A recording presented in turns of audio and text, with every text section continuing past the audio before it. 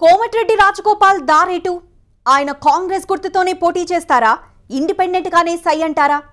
జెండా ఏదైనా పోటీ మాత్రం ఖాయమంటున్నారు రాజగోపాల్. అదే జరిగితే మరి పొత్తుల మాటేంటి? సొంత పార్టీలో సీట్ ఆశిస్తున్న వారి సంగతేంటి? ఇదే నల్గొండ కాంగ్రెస్ లో హాట్ గా నడుస్తోన్న చర్చ.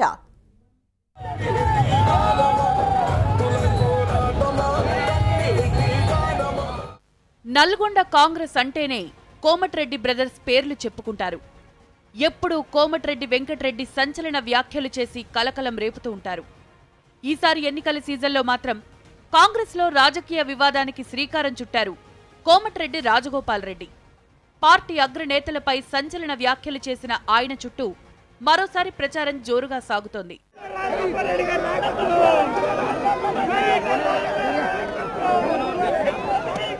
కోమటిరెడ్డి వెంకటరెడ్డి నల్గొండ సిట్టింగ్ అభ్యర్థిగా ఉన్నారు. ఆయనకే ఈసారి టికెట్ ఖరారవుతుంది. రాజగోపాల్ ఎమ్మెల్సీగా కొనసాగుతున్నారు. ఈయన మాత్రం ఈసారి మునుగోడు టికెట్ను ఆశిస్తున్నారు. కానీ ఇప్పటికే అక్కడ దివంగత సీనియర్ నేత పాల్వాయి గోవర్ధన్ రెడ్డి కూతురు పాల్వాయి స్రవంతి పార్టీ ఇన్ఛార్జిగా ఉన్నారు. అసలు మునుగోడు సీటును సిపిఐ ఆశిస్తోంది. మహాకూటమి పొత్తులో తమకు మునుగోడు ఇవ్వాలని పట్టుబడుతోంది. గతంలో ఇక్కడి నుంచి పల్లా వెంకటరెడ్డి సిపిఐ నుంచి పోటీ చేసి ఓడిపోయారు. ఈసారి తమకే ఇవ్వాలని పట్టుబడుతున్నారాయన. మరోవైపు గత ఎన్నికల్లోనే సీటు ఆశించి భంగపడిన పాల్వాయి స్రవంతి ఇండిపెండెంట్ గా పోటీ చేసి ఓటమి పాలయ్యారు. ఈసారైనా తనకు అభ్యర్థిత్వాన్ని ఖరారు చేయాలని డిమాండ్ చేస్తున్నారామె. గెలిచేవారికే టిక్కెట్లివ్వాలంటున్నారు రాజగోపాల్ రెడ్డి. ఈ విషయంలోనే పార్టీ అగ్రనేతలపై కామెంట్లు చేసి కలకలం రేపారు.